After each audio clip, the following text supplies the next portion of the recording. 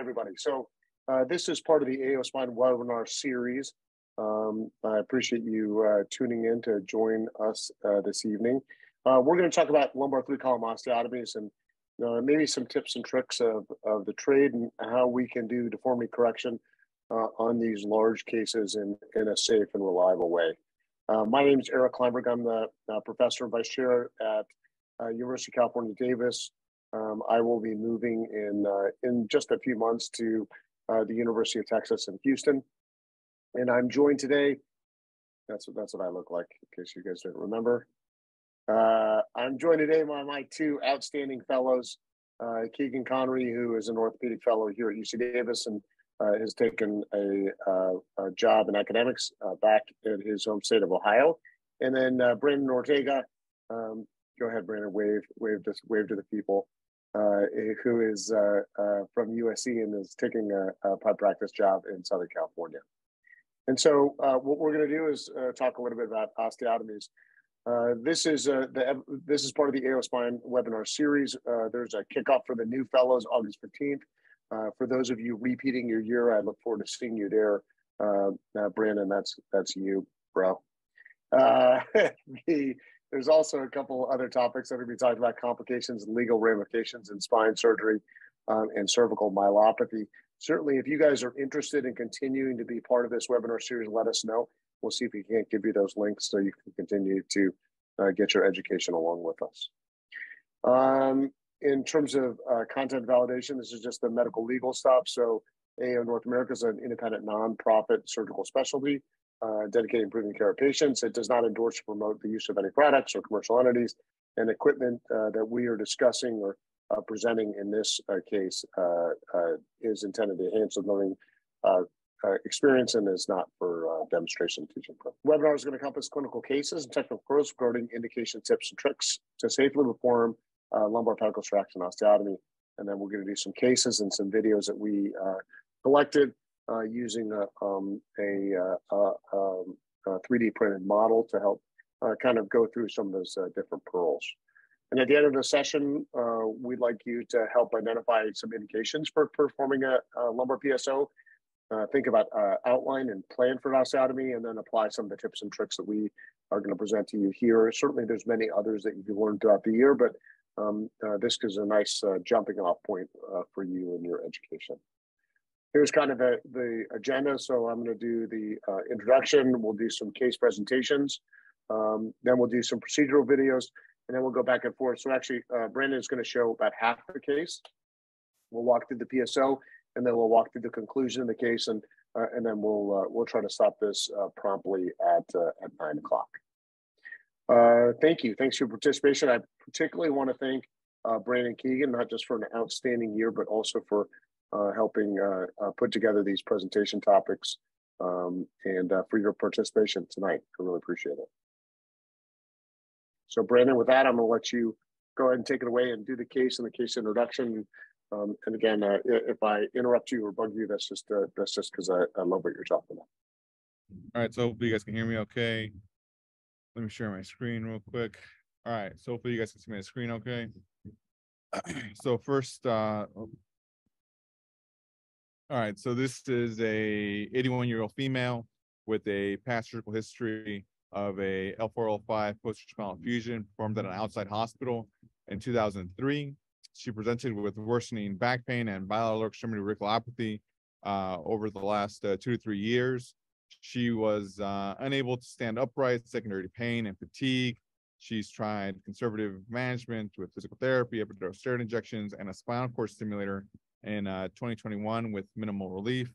Otherwise, her past medical history was remarkable for hypertension, coronary artery disease, surgical history as stated above, no known drug allergies. She's retired, denies any bad habits.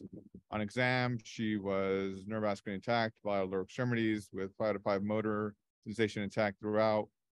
This is her global films, her AP and lateral radiographs. Here we can see the previous L4-L5 posterior spinal fusion with interbody grafts and the at that level, and then a spinal cord stimulator that we can also see. We can also see she has a significant coronal and sagittal imbalance. On the regional films, We can better see that coronal sagittal imbalance. On the AP, we see that she has a large thoracolumbar curve, as well as lateral listhesis of L2, L3. And on the lateral, we can see that she has loss of her lumbar lordosis, both from L4 to S1 and overall from L1 to the pelvis. These are her all her measurements on I don't know if it's easy to see or not, but we can see those measurements of her loss of lumbar lordosis. I think from L4 to S1 it's 20 degrees, overall about 9 degrees. Her PI is measured at 38, and her SVA is about 40. Just a couple, just to add a little color to this too, Brandon. She also has a high pelvic tilt, so you can see how flat her sacrum is. So she's really retroverting her pelvis to stand upright. And even though you don't see a high SVA here, this is someone who has a significant sagittal plane deformity as well. And sometimes you can take those images and rotate them to get that pelvic tilt down to normal to help better identify that compensation. And she's compensating with hip extension, hyperlordosis, hypokyphosis of her thoracic spine, to get herself lined up in the right location. And then, Brandon, how do you think through this case? Do you have a sense about what are the parameters? You showed all those parameters are hard to understand totally, but which ones matter to you? Which ones do you want to get right? Right. So the biggest thing that we are looking for is restoring her lumbar lordosis. She's about 20 degrees from L4 to S1. Typically, what we talk about is that number should be around 30 to 35. The next thing is she's got that previous hardware. Wait, so Brandon, just to explore that a little bit. So what do you mean it needs to be 35 for everybody? No, it's also 35 is the number we talk about only because that's where you want the majority of your lordosis from L4 to S1. And typically that's what we kind of try to shoot for when we're down in that level. Only because if you don't restore that lordosis and you're trying to get any lordosis throughout the other segments in the lumbar spine, then you kind of distribute that lordosis in the wrong sort of area. And patients don't really tend to do well if you put that lordosis a little bit higher. Yeah, and by not doing well, you mean they have increased risk of pseudoarthrosis, rod fracture, rod failure, and then proximal junctional kyphosis. And really everybody has from 4 to 1 has 35 degrees of lordosis, and the rest of then the pelvic incidence mismatch is made up from those upper segments that are remaining. And so that's something you can take to the bank. So if you're thinking about trying to figure out what sort of correction you want, the answer is you need a correction that gets you 35 degrees down at the bottom. And then what you want to do is create a balanced spine up above. And what do you think? Is this going to be an easy day or a hard day, Brandon? It's going to be a single case kind of day. Single, exactly. We're not adding on anything else. We haven't made dinner plans necessarily, and we got a little bit of work ahead of us. All right, perfect. So for this patient, I think most of us would agree our plan is surgical, and I think I put on here any additional studies. I put on, this is the MRI, which obviously has artifact, but kind of hard to see because of that metal artifact, but essentially should be going through the axials here in a second. We're just looking for any additional areas of compression, most likely at that proximal adjacent segment. But for her, obviously we understand what we need to do, which is the essentially restoring her lordosis and the deformity correction. How much, Brandon, how much of a decompression do you think she needs here? Can you stop short? Can we do a L1 to pelvis, or do we have to include everything? Can we stop at L5? If you're if you're only doing a decompression for that procedure, or if you're doing a full revision deformity correction procedure. Well, do you want to just do you think a decompression alone in this patient would be appropriate? In this particular patient, no, definitely not. Yeah. Why? Yes, because her main problem is her flat back deformity that caused her to have this degenerative spine, essentially. Yeah, and she's unstable, right? I mean, if we start taking away the bone of the back, this is just going to get worse and worse and worse. She's got flat back deformity. She's got coronal and sagittal imbalance. And if we take away the check reins in the back, this is just going to slowly but surely progress to worse, more complicated disease. She already has that spinal cord stimulator in her, and so she's struggling. And you can see when you go through those coronal sagittal planes, she's got a lot of areas of stenosis. She's got L5S1 foraminal stenosis bilaterally. She's got a significant stenosis above her fusion at the 3-4 level and the 2-3, where we see that lateral asthesis. And then you can also see, we go back to the parasagittals. I'm also impressed with just the amount of disc degeneration she has at multiple levels in her spine. And so you can see she's degenerated all the way up to that T12 level. And so we want to go up above that level to kind of capture things and hold those things in place. And the reason we get the MRI is we want to make sure we're not seeing anything additional. We're not seeing a big disc herniation that we need to go after. We're not seeing stenosis in the thoracic spine. That's perfect. So for this patient, just some of the questions that I kind of write down for most of the deformity patients. The approach, whether we want to be anterior versus posterior versus front back type procedure, osteotomy, yes or no? If so, what type of osteotomy? Whether those can be posterior column osteotomies or if we need to do anything larger like a PSO. What levels? Whether or not we're planning on using interbodies. What the upper instrumented vertebra is going to be. If we're going to stop at the L5 or the pelvis. How many rods? And whether or not we're planning on using navigation, which in our case, the answer is almost always no. And so you got navigation. Your navigation's me, right? Exactly. So Brandon, Jens Chapman asked a great question. So do you think that dorsal spinal column stimulator that she has in place, do you think that is the chicken or the egg? And so she's got this kyphoscoliosis. Do you think that played any role in potentially making that kyphoscoliosis worse?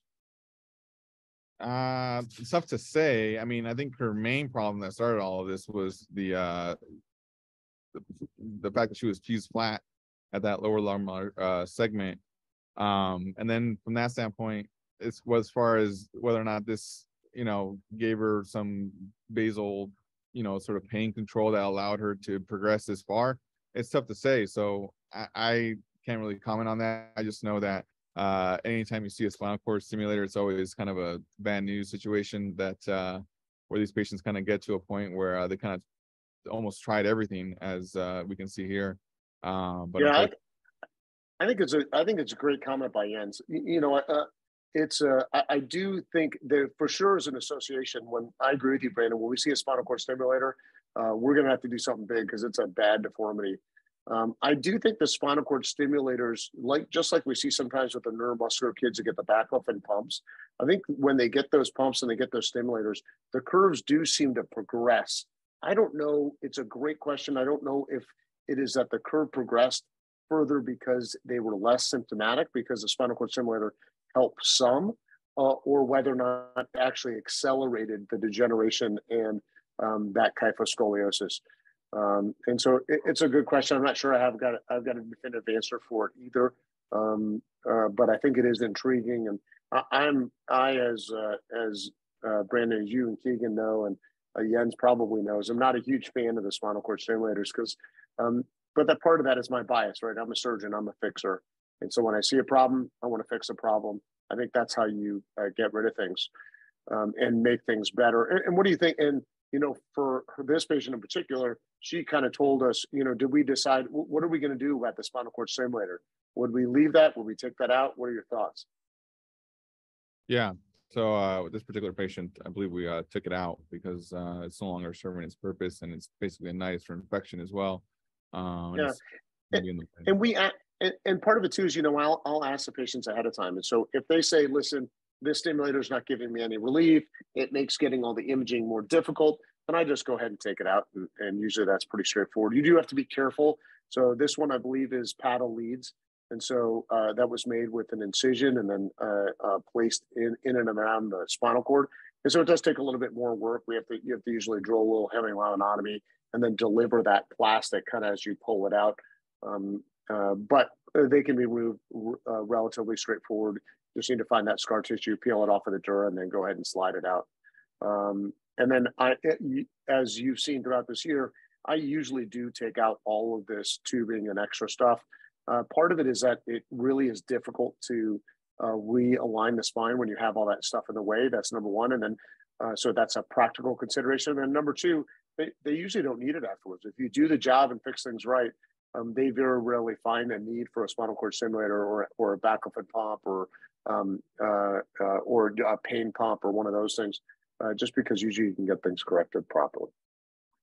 All right, good. I think so. Brandon, why don't you do we want to start talking about the surgical options, and then Keegan, maybe you can walk us through your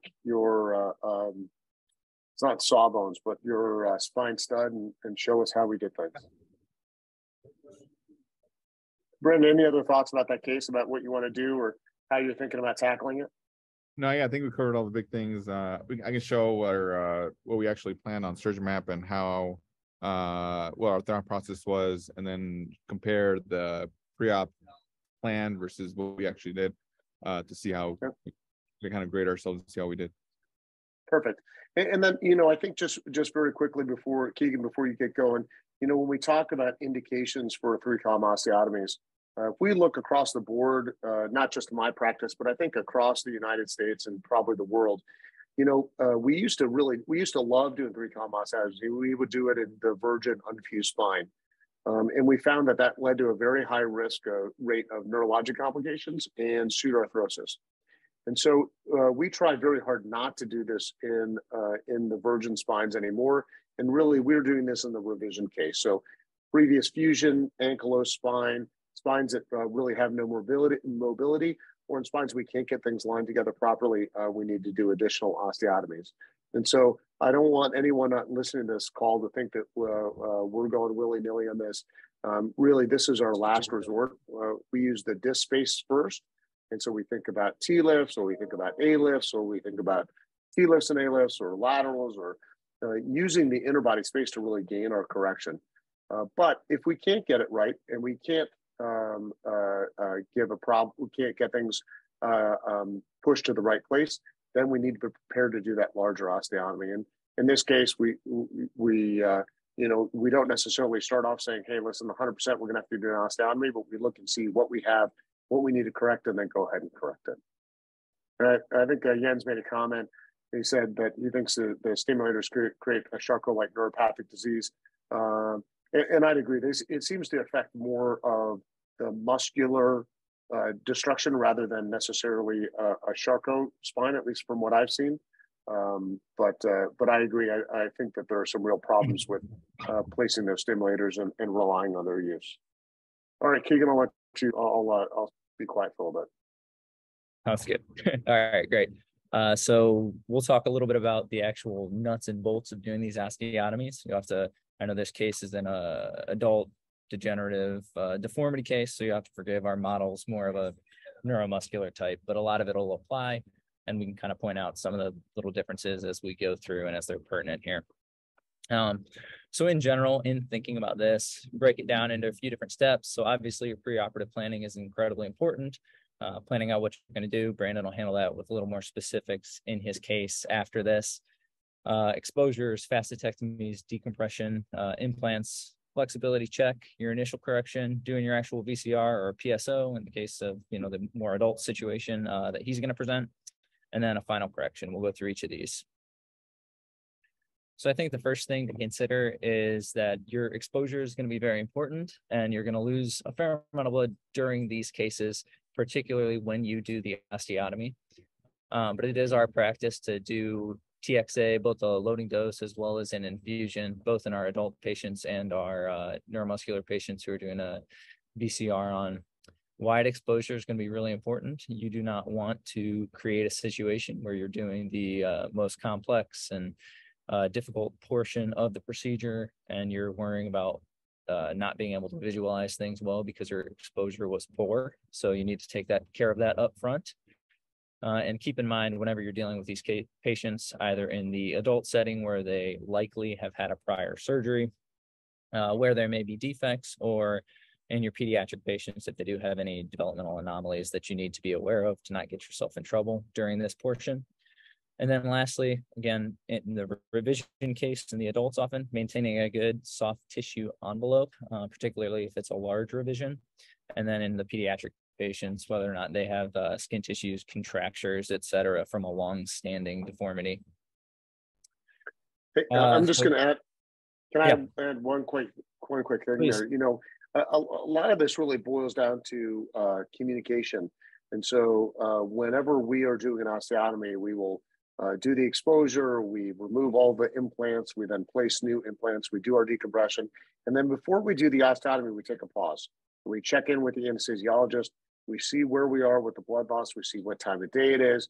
Often I'll make you or myself take a little bit of a break just so we can kind of regroup and re-go. And so you really want to kind of make sure that yourself and your team are ready for what's coming next. And so that communication with the anesthesiologist is very helpful. I'll ask for the attending anesthesiologist to come in there. I really want to have a frank discussion about how we're doing and how things are going, and do we need to continue, or do we take a break and come back the next day? And even though that is rarely the answer, it's still important to have that bit of communication. So thank you. Yeah, absolutely. So first piece is, again, just emphasizing this because it's, at the beginning of the case, everybody just wants to get going on the more fun stuff, doing your instrumentation, your osteotomies, et cetera, but getting a nice wide exposure laterally, getting out to the edge of the TPs. Dr. Kleinberg called it the white line of Kleinberg, kind of that fascial line connecting the longissimus thoracis between those TPs to make sure you are essentially widely enough exposed that you're not going to run into any trouble with visualization. Make every other part of the case that much easier, from your instrumentation to your decompression. So first things, basic steps, but we just start by taking down spinous processes and interspinous ligaments. This is our model we're working with, so it's a little bit goofy. Obviously, no interspinous ligaments, but take spinous processes down all the way to the base, leaving obviously a couple cephalad, caudal to maintain that tension band above. And then we perform inferior articular process facetectomies at essentially all of the levels we're going to be working at. Typically in these pediatric patients, if we're doing hooks at the top, we'll do a little bit smaller of an osteotomy there. But I've just outlined on this left image, we go essentially from that notch where it meets with the lamina and then come out just underneath the transverse process there through the pars. In our adults, we'll do these with an osteotome. We will use a bone scalpel just to limit the bleeding a little bit in the pediatric patient. But essentially, it's just that squared off cut at each level to knock off the IAP. That's going to help us both give us a little additional bone graft as well as improve our visualization for placing our implants.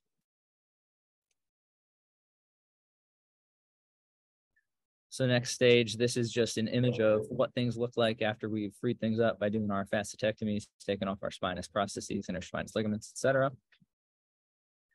So then once that's done, kind of our basic exposure, basic osteotomies that essentially all of these patients are going to get. And now it's time typically for us to start thinking about our implants. So pelvic fixation, how many pelvic bolts are we going to place on each side? What are we going to use from that standpoint? And then size and density of the screws. So at how many levels are we actually going to instrument? Where do we want to think about having the most of our screws versus less? Number of rods we're ultimately going to use. And then are these going to be single rods that we're going to use to perform the entire correction? Are we going to use multiple such that we're going to need some kind of rod-to-rod connectors? We'll go through each of these as we work. So typically for us, we place low iliac bolts for our iliac fixation. So we just go from that starting point where our S1 screw is going to be, just go a little bit lateral and inferior just above the SI joint, and use that as our starting point. A couple of different, sorry, it's kind of, hopefully it's not covered by the your screen sharing thing for you guys. Different benefits to that, though. This decreases the prominence. That was an issue of the typical or traditional iliac bolts. It helps with the alignment. These align very well with that S1 screw. And it allows us space if we do need to do additional fixation kind of up that wing. We have more space for secondary iliac bolts on either side as we may need for correction or for spanning an osteotomy if we want some supplemental rods. And then just to comment about the iliac bolts, obviously there's a lot of different options. There's S2AI screws, there's this low iliac bolt, and there's also traditional iliac bolts. And there's advantages and disadvantages to all of them. And, really we look at the anatomy and place what we need to place. And so the advantage of this low iliac bolt is I don't have to cross the SI joint, which I don't really love doing. However, we have seen good success with the S2AI screws. A traditional iliac bolt is probably my least favorite option, just because it typically requires an offset connector, and then I worry about prominence down the road. So again, that's just my personal preference. I think you've seen a lot of different ways of placing screws. Keegan and Brandon during your fellowship, and I suspect all the fellows have also seen lots of different options. And as you have seen, they can all be successful. Yeah. So typically, once we placed our pelvic fixation, then it's time to start thinking about the placement of screws. So in general, obviously, we're going to want 2 or 3 screws, depending on what hooks we're going to place, etc., at the most cephalad portion of the construct bilaterally. And then we'll tend to stagger or alternate a little bit in the portion where we're not going to require as much of a correction, just a little bit less risk implementing screws at places that don't necessarily need it for us to achieve our correction. And then thinking about in the region that we're going to require the most power from the screws, thinking about the fact that in this concavity, we're going to be wanting to pull the spine over to the rod ultimately. And so all of these screws are really going to be stressed in terms of their pull out. And so on this side, we're going to need more versus here, where we're going to be essentially pushing down with the rod, which is not really going to be a mode of failure for the screws. So we'll kind of consider those when we're choosing where to place the most of our implants and in preparing for thinking about our ultimate correction. So after we placed our implants, typically in a case like this, we'll then think about just rod templating. And as I mentioned before, whether or not you're going to use a single or dual rods. So oftentimes what we'll do for these, is we'll think about using 2 rods, one that connects through the pelvis up through these lower lumbar screws, so kind of that lumbar pelvic junction, and then an upper rod in the thoracic screws. So you'll see that in images a few forward. But these will be 2 separate rods that then we'll be able to use and kind of telescope to get our correction as we want. And then after we've done that, before we place any initial rods or do any VCR, it's important to actually understand what you're working with. So this is just with our basic facetectomies, but we will actually press on the spine a little bit and see what exactly we have in terms of flexibility. You can get a good idea, obviously, from these if preoperatively, just looking at your CT scans, et cetera, looking for areas of autofusion, or in children if you're looking at the way they correct on bending films. But on the table, when you have them completely relaxed, it's a lot easier for you to see exactly what you're going to get before you perform any osteotomy. And so I think this is an important step, help you understand how aggressive you're going to need to be on the actual day of there. You're pretty strong, Keegan. Yeah, that model's pretty soft.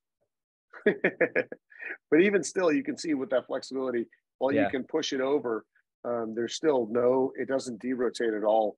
It translates, but doesn't derotate. And so this is a pretty stiff spine that we're dealing with, a stiff model. Yeah. So then this is that 2 rod technique that I talked about here. So we'll have one rod that links into our iliac bolt and then down through those lumbar screws, and then one additional up here. And I think it's important to note, if you all can't see it, but look at the angle that these 2 rods are initially going to be kind of interacting at. So we can see the curve of the spine, but if you just lay those, that shows you how much work you have to do to correct this. And so then what we'll do is take 2 side-to-side connectors, or 2 little domino connectors, and link up these rods.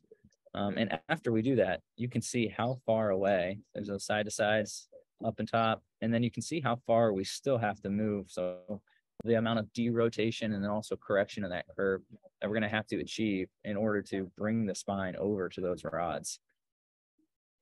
In the degenerative spine or in the neuromuscular spine, you can go to the next page.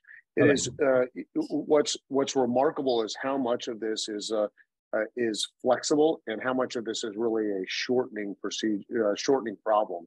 And so the ribs kind of settle down on the pelvis, the upper trunk kind of shifts over. And so doing some distraction and lengthening the spine really makes a big difference. Now, you do have to be careful. You want to make sure not to over distract and over lengthen. If you do, in particular, you have to pay attention to the L5 nerve roots. Those seem to be the most sensitive. Larry Linke just recently wrote a paper describing greater than a centimeter and a half of distraction as being having an increased risk of neurologic problems at L5, which unfortunately are not monitored terribly well. But I do like this as an initial step to get a little bit of length to allow us to gain some flexibility of the spine. And it also gives room for the vertebral bodies to then being derotated and pressed into that space. They need room to get in there. And so it's a nice adjunctive technique. You can remove this rod and put a final rod at the very end if you want. In the neuromuscular kids, I'll often leave this dual rod construct because it allows us to get our length. And with those double dominoes, it is still very, very rigid. And so as Dr. Kleinberg said, we will use this to get length. And you can see on this how many of these tulips are not even engaged with the rod yet. So what we'll do is sequentially use these clips or reducers, whatever your particular system calls them, and we'll start sequentially reducing the rod to this and then going back and forth and also distracting or getting additional length. And I know this is an osteotomy talk and I haven't gotten to the osteotomy yet, but we will often do this before we actually do the osteotomy. It does a couple things. It lets us see exactly how flexible this is going to get, how much we're going to get from that side. It also provides some stability when we're going to be, freeing up the spine significantly from the other side. And it just makes doing the decompression and doing the work a little bit easier as we stretch things and get things apart from one another. So it has a lot of benefits from that standpoint. But we really will, while we're doing this, be working back and forth, distract some to get a little bit of length. As you do that, that tends to move the spine toward the rods a little bit. You use a clip to get that next tool up, pull it over and back and forth until you've kind of maxed out the amount of correction you're going to get on that side. And you can see on this right image, we still have quite a bit of work to do, but we've corrected things a fair amount relative to where we began already without even doing the osteotomy yet. So I already kind of said all this, but those are some of the benefits of just doing that initial correction before we move on to our osteotomy. And then as Dr. Kleinberg already mentioned, but at this point, we typically take a pause, ask anesthesia how things are doing, how's the blood pressure, and typically while we're doing this, it's just assessing the situation, looking at how much we've gotten, any little finishing touches of the exposure. Again, you don't want to get in the osteotomy kind of half engaged. You want to be completely ready to go and not have to be working on that afterwards. So making sure you can visualize everything you're going to need to visualize to do that safely. And once they give you the green light, then it's go time essentially. So general steps, we're going to need to perform a laminectomy, take down the SAPs, check our nerve roots above and below the pedicle, and resect the SAP above and below to really skeletonize the pedicle on each side. Then we'll resect the pedicle to the level of the vertebral body. We'll do our actual resection of the majority of the vertebra, impact that posterior wall, and then start linking up and doing our compression. And then if we have any additional distraction on the other side, we'll close things down. So again, neuromuscular case in this model with significant rotation, but typically we would take a cob or some sort of periosteal elevator after we had resected and worked down along the side of the vertebral body to get around the front. We're going to take down the pedicles on each side, obviously, and then remove the TP and the pedicles. Sorry. Image, it always comes off that nice, just the whole thing in one bite. And then just work down on the pedicles, take that down to the level of the vertebral body again. One side in this case, again, due to the rotation, a little bit covered by the rods, but we'll work on doing that on each side. The other piece too, Keegan, is while you're doing this, we really don't want to, even though the retractor is in here on this model, you really want to be careful about how much retraction you place in there because it compresses the traversing nerve root that's behind you. And so we will develop that plane, but then remove those retractors. And so make sure you do not leave those retractors. They have those nice spoon retractors that you kind of put in that compress everything. And they give you great visualization, but that you are compressing the nerves while you're just looking around and messing around with stuff. So dissect that plane. Make sure that you can see things safely. Make sure that you have you've got a good area and then but also you need to make sure you remove those then afterwards. Develop a plan and then work immediately, take down those pedicles, and then we can start working out laterally. Perfect. And then after we've done that, this model obviously does not have any nerve roots to look at, but typically then we would take, a curved Freer or a Woodson or whatever you like, and kind of just feel out each of this frame and make sure that you have good freedom, no soft tissue tethers, venous structures, et cetera, around those nerve roots, that while you're going to do any amount of retraction, you're not going to be tethered by there. And then get good control of bleeding all around that pedicle and vertebral body with bipolar cautery. And again, a lot of this is making sure that you have excellent visualization before you get into the more complex portion of these steps. So, an additional trick that you can use is if you make a pedicle probe site into the vertebral body, you can actually take gel foam and then place gel foam into the vertebral body. Sometimes that can also be helpful to decrease the bleeding that occurs there. Again, just kind of a nice trick if you're getting a lot of cancellous bleeding from that vertebral body while you're opening things up and decompressing things. Nice. So next steps here, got rid of the video because this model is goofy, but just get to me above and below. We're going to be taking a full body here. So you can just see us, obviously we're going to be removing that on either side of that vertebral body. Typically we would just do this, with a knife, pituitary rongeurs, but really free things up. And then here's an image of us having completed a complete discectomy, essentially above and below this vertebral body. And then it's essentially time to start our VCR. You can see on one side of the screen here, we've taken a pedicle probe and gone into the pedicle in the concavity to help stabilize the body. So we're working against it now that we've freed it up. And then with a combination of osteotomes, kerrison, some people will do this with a drill to decancellate the vertebral body. Then we start really freeing things up and removing all of that bone from inside. So here's just using that right angle osteotome to, again, complete a little bit more of the osteotomy here and free up some more of that bone so that we're able to create a nice free segment. And obviously we wouldn't really do this in the case of a real patient, but just illustrating how much freedom that has gotten in that vertebral body after we had decancellated the majority of it. And then based on how much you need to take, we can remove that entire vertebral body if we need to. We can also just remove the decancellate it like we did in this case, giving it flexibility and then allowing us to kind of tuck it in underneath, allowing bone to bone healing, which is nice and advantageous because now we don't need to put a cage in there. We don't need to remove every last bit of the vertebral body, and potentially a little bit safer and maybe a little bit higher union rates. Then once we've done that, we're happy with the amount that we've taken out and the flexibility that we've created. Then it's time to link up our rods on the convex side here. And so we actually use pretty similar construct, not all the time, but some of the time in these cases with those two domino connectors.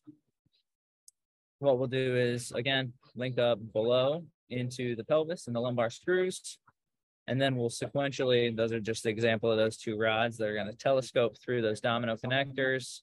And then we'll sequentially do the same thing, use those clips, but this time we're going to be gradually compressing in order to close that osteotomy site and get the last amount of our correction here. So as we do this, you can see that Brandon's kind of holding this rod holder. It's very nice when we have an additional resident or somebody here to help us, because sometimes this does take 3 sets of hands.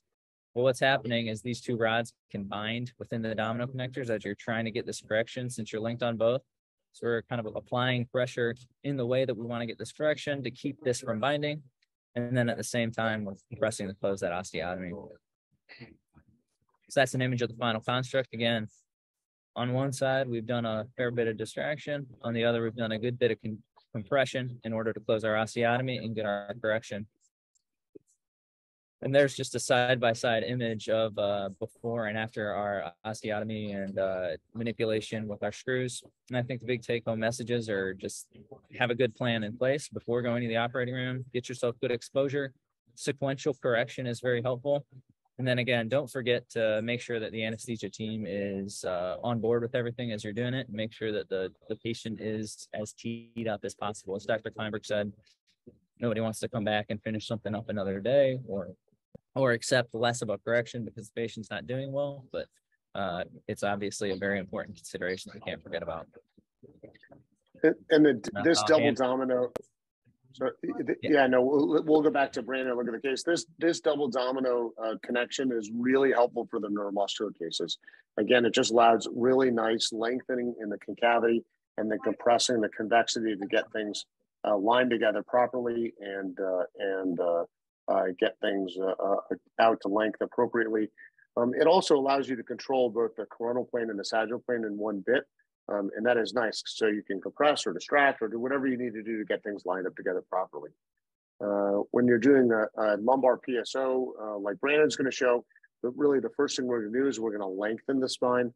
Then we achieve our lordosis from 4 to 1 first, lock that in place, and then we start building to that upper bit of the spine. So it's really getting the lordosis down low first, and then start talking about building to the upper segments. Go ahead, Brandon.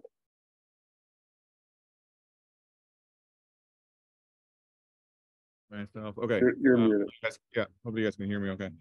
All right, so back to our case. All right, so let me just show you guys what we actually planned out. And this is our pre-op images versus our actual plan. And so here we planned out for a L4 PSO. And I believe it was I measured it at 25 degrees, which was just a conservative kind of osteotomy that we made for this particular patient. And we can see here that we restored her sagittal balance. And I think the overall lumbar lordosis was measured at 42 with 4 to 1 lordosis that was 43, but sometimes it's kind of finicky using surgeon map to get your overall angles for these osteotomies, and it changes a little bit, but we'll see on the finals how everything lined up. And then we obviously also put an L5S1 T-lift, and so we don't get all our correction necessarily through that osteotomy. We're using that open disc space. So the fibrin disc space is open, so we're going to take advantage of it, and we can put in 10 or 15 degrees of lordosis through that segment, and then get the last bit that we need through the PSO site. And the PSO is not just done for the sagittal alignment, but also for that coronal plane alignment to get things slid back over into the right place. So here are the fluoro images. So we can just kind of go over some of the steps that Keegan already went over briefly. So we removed the instrumentation at L405. We removed the spinal cord stimulator. We instrumented T10 pelvis, skipping L4, placed bilateral bolts, 2 on each side. We decompressed L1 to L4. Then we did the revision decompression at 4.5. We placed the 5.1 T-lift with a 13 millimeter cage. And then we were ready to do our L4 PSO. And so we were able to take intraoperative fluoro images that demonstrated about 34 degrees of overall lumbar lordosis. We decided to convert our PSO to an extended PSO with the assistance of a cage to help serve as a fulcrum, to help give us an additional lever to help give us that lordosis that we want at that L4 to S1. And sorry, we took some, this is the image of that construct when we decided to do that, use that interbody cage to help serve as that fulcrum. And you can see here how we got some good correction on the proaxis table. We use the intraoperative scoliosis x-rays to help assess our overall alignment intraoperatively. And we can see here that we have we're able to restore her overall coronal and sagittal alignment in the intraoperatively without the use of those accessory rods at this point. And this is a picture of our sorry, one sec. This is the intraoperative radiographs, once again demonstrating restoration of. Yeah. Will you go back this one picture? So this is the T-bar. This is a nice technique to look at the overall alignment. And what we can do is we can drop every company has it. It's essentially just a T-lock that locks these two rods in place. And what you do is you place it at a fixed place. It doesn't matter where in the pelvis you want to put it. There's tabulum, that's fine, or if you want to put it at notch, but you want to place it someplace reliably down in the pelvis that you can see things nicely. And then what you do is you place a rod up top that then gets lengthened, and so that you can then assess where it falls in place. And what you want to do is look where it's falling up in that upper thoracic spine. So C7, T1, T2, and you're going to ignore some of the stuff in the middle because you don't want to get distracted by some of that other upper thoracic deformity. You really want to focus on getting the overall balance and that correction appropriate. And you can do this with fluoroscopy. You can also do this with an O-arm. They can do a nice job of kind of stitching things together. But regardless, you want to make sure that you can assess both the coronal and sagittal plane. Make sure that you got things dialed together nicely. And then Brandon, when you go to your next page, and then when you get your final intraoperative x-rays, then you know you are nearly exactly where you want to be. You've gotten things essentially aligned together properly. And this is really just for final confirmation that we've in fact restored the amount of lordosis that we saw on fluoroscopy, and that we've achieved the coronal balance that we hope to. And you can still do some final correction. So we place those final rods, and they can be used as kickstand rods to gain a little bit of length or compression. And then they also serve to give some additional stability around that osteotomy site. You can also, if you do a larger correction or more aggressive correction, you can also use short rods across there or satellite rods. I think any one of those is appropriate. And we'll do that based on what the deformity looks like and the amount of correction necessary. So this is her standing radiographs, and then let me just keep going through these closer up of those AP and lateral views, and then here's her with everything kind of measured out, so we can see on the AP that her C7 plumb line is about 1.2 centimeters from her CSVL. Her thoracolumbar curve is now about 13 degrees. On the lateral, we see the restoration of her lumbar lordosis, which is now about 33 degrees from L4 to S1, and then 39 degrees from L1 to the sacrum, with her SVA. I think it's 8 millimeters. I think I measured out. But you can see here overall everything looks well balanced on both AP and lateral views. And then this is just her pre-op AP compared to her post-operative AP, just for comparison. And then on the similarly for the laterals, we see the pre-op imaging, the plan, and then our actual executed surgery. And so overall, I think we achieved our goals of both restoring her coronal and sagittal balance, as well as decompressing all those nerve roots that were compressed at those fractional curves on the lower lumbar spine. So she. Yeah, hey, Brandon, will you go back? Just go back 2 more slides, just to the full standing EOS film. Yep, and 1 more. You know, the one reason I like the EOS films is it really gives you a sense about her overall compensation. And you can see now she's got restoration of her thoracic kyphosis. So with reciprocal changes, she has no extension through the hips or the knees or the ankles. And so she's all lined together properly, giving you a sense that you've actually achieved what you wanted to.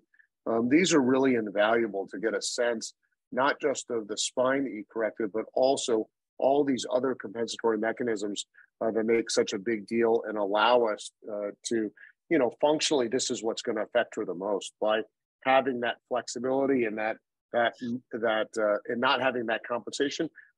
This is what's going to allow her to have decreased back pain, decreased energy expenditure, and the rest. And then you can also see that we obviously removed her spinal cord stimulator, which she didn't need afterwards. And so just another kind of clue that that maybe you got things into a decent location.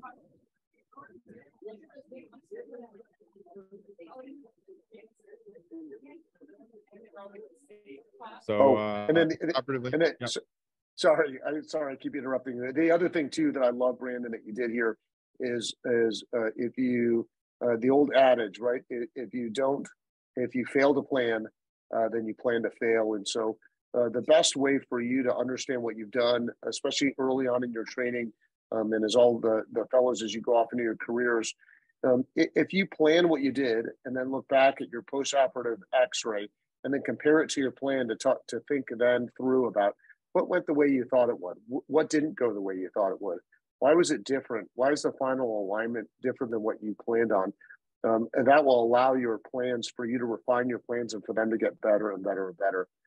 There's lots of different softwares you can use. You can, in the old days, when I was learning how to do spine surgery with Jens and Carlo and Rick in Seattle, we had real X-rays and you could cut them up and tape them together to think about how you were going to do osteotomies. Now we've got this fancy software, but you really have to use it and plan it for you to understand how it works, what you can get, and how you're going to get it. And as you all start to go into your own practices, you're going to see some things you can do. You can get massive PSO corrections, and the answer is sometimes you can't. And so knowing your own surgical limitations will allow you to do a better job for your patients. And then, I'm sorry, Brandon, then please continue. No, thank you. I was just going to mention how she did postoperatively. She did well. She was discharged on post day 6 to a skilled nursing facility. She came back for her 8-week postoperative appointment where her incision was healed, her radiculopathy had improved, and she was ambulating without any assist device. And then she missed her 8-week appointment because she was on I think she went on a cruise to Greece with her husband. So obviously she was doing very well.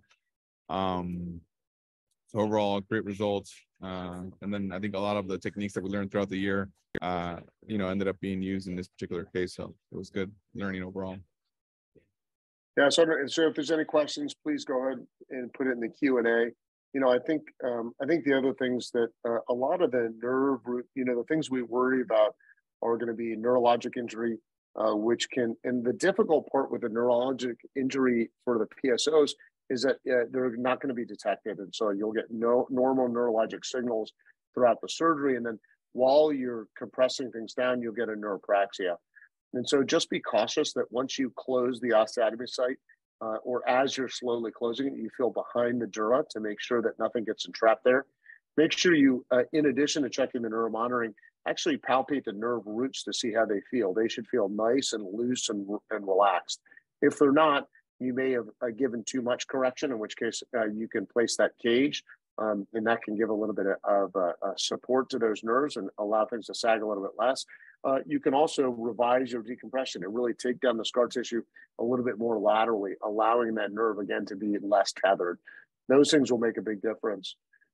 You will inevitably you can have neurologic problems with PSOs, and it's important to differentiate the active compression for the neuropraxia. And the classic neuropraxia is going to be painless weakness, and so they'll have some weakness in their EHL, but they will not have any discomfort in it. Those are usually appropriate to watch. You can get imaging afterwards and make sure that the nerves are decompressed appropriately, but those we rarely go back in on. While if you have somebody come in a postoperative who has painful neuropathy, painful weakness, that's really something you want to go explore. That's typically going to be active compression in the form of bone spicule or scar tissue that you underappreciated intraoperatively, and those are ones you want to quickly return back to the OR. And in these cases, when we're doing high-grade reductions and complex surgeries, we get neurologic exams in the operating room. It's a little bit of torture for the fellows and for the attending and for the anesthesiologist, but it then allows you to easily decide to reopen up the patient to do the right thing. And so if you go to the PACU or you go to the floor to examine them, it's a much bigger deal to bring them back to the OR to explore them. So again, I would encourage all of you, if you're doing these complex osteotomy surgeries, with high neurologic risk, you really need to examine your patients carefully, both before the surgery and afterwards. And immediately afterwards in the operating room is, again, my preferred method. If I don't necessarily do it for every case, if it's a simple decompression or a simple fusion, I don't necessarily do that. But for these more complicated surgeries, you really want to make sure that everything is working properly. It does not look like we've got any questions, so we must have done the perfect job explaining things. So lots of different ways to do this. Be careful with the nerves, be careful with the traction. remove the pedicles first, work within the vertebral body in the confines of the vertebral body before you work outside, and then really scrutinize your decompression afterwards. All right, good. You know what? I think if there are any questions, I think we'll just go ahead and end this webinar just a little bit early, and we'll give you guys back 5 to 10 minutes of your day. All right. Thanks, guys. Thanks again, Keegan and Brandon, for your help in putting those cases together and the videos and all the rest, and for the help this year. All right, guys. Have a wonderful day. Our pleasure. Thanks, everybody. Thank you.